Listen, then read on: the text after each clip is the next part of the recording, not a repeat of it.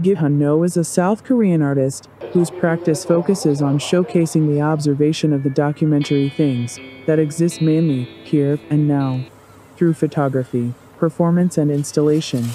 No reports pictures of present spaces that have a close relationship with the past. Working in documentary photography, Gihun finds scenes where the past and present intersect and traces the current social origin where confrontations and divisions coexist.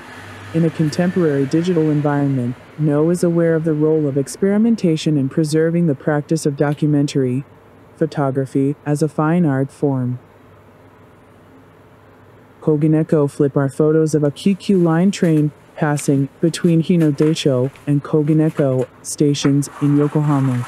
The 683 photos taken on August 17, 2018, when the first shutter was pressed at 5:23 and 57 seconds a.m., until 12:37 and 7 seconds at night when the last train passed, were at latitude 35, 26.4719 N, and longitude 139, 37.5 to 118. The series were filmed at the same viewpoint at an altitude of 36.00 N.